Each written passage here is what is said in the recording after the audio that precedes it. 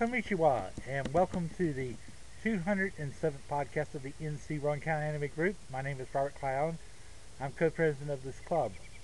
Last Monday, we had some very terrible storms went through Rowan County, and it knocked out a lot of power poles and stuff, and we now just recently started getting the electricity getting it reset over here in where I'm at, because I didn't have any power Monday night, lost it during the storm, and that's what's been going on with me. Now, I've been watching an anime, and this is the first series of Full Metal Alchemist. I'm going through the first 25 episodes of season 1 of the original Full Metal Alchemist. Recommended age for that would be 14 up. So far, I feel like that's the way that anime is. I hadn't seen anything that would justify upping the age limit on that anime. And by the way, you can check out Full Metal Alchemist Season 1 free out of the Rowan Public Library as soon as I return the DVD box set. I've also been busy trying to find new sources of information on the internet about anime and J-pop. Now, there is a problem that runs in with that.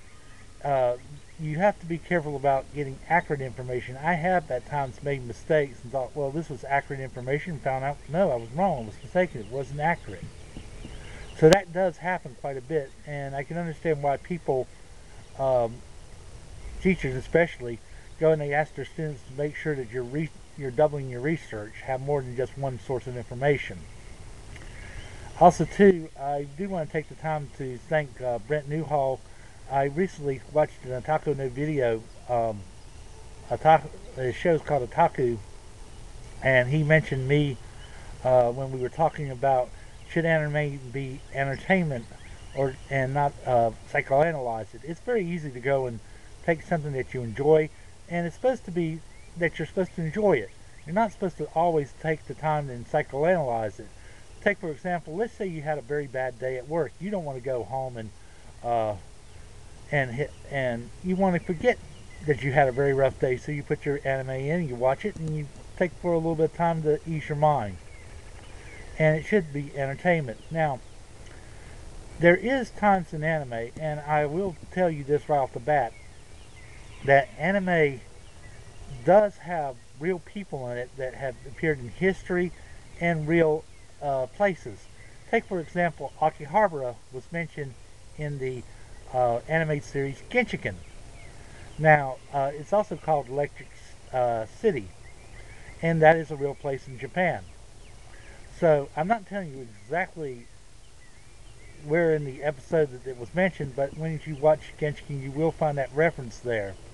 Sendai was also mentioned in Sakura Wars, the TV series.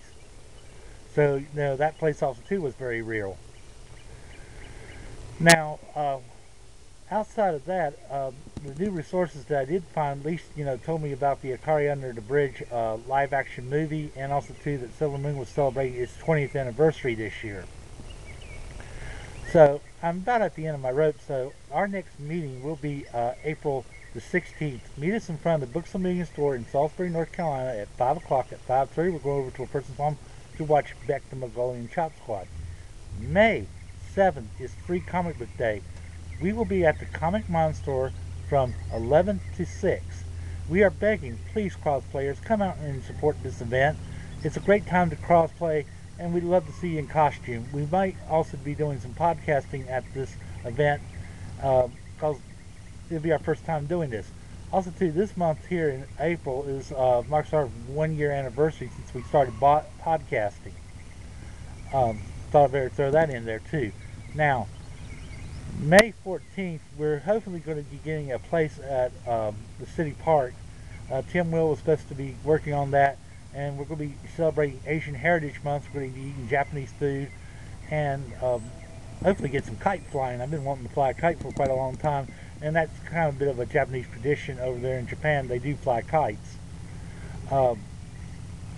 May 19th, meet us in front of the Books A Million store, again at 5 o'clock and 5:30. We're going to watch Title Line Blue. That was put out by Bandai Entertainment. In June, one of our members is supposed to be bringing his favorite anime, and he gets to pick out whichever one he wants to show us that is his favorite. Now, in July, our member JR is going to be picking out his favorite anime, and I'm also hoping by that time I will have information about Baccalaureate, the Japanese Culture Festival, by that time, and we can go down there and take a group down there for a field trip. Now, I believe it's August, we're supposed to be having a display at the Rowan Public Library. Yes, it is August. And in September, we're going to be once again at the Salisbury Mall for a Salisbury Mall Community Day. Well, this is it for now, and I wish you a very good day. Goodbye.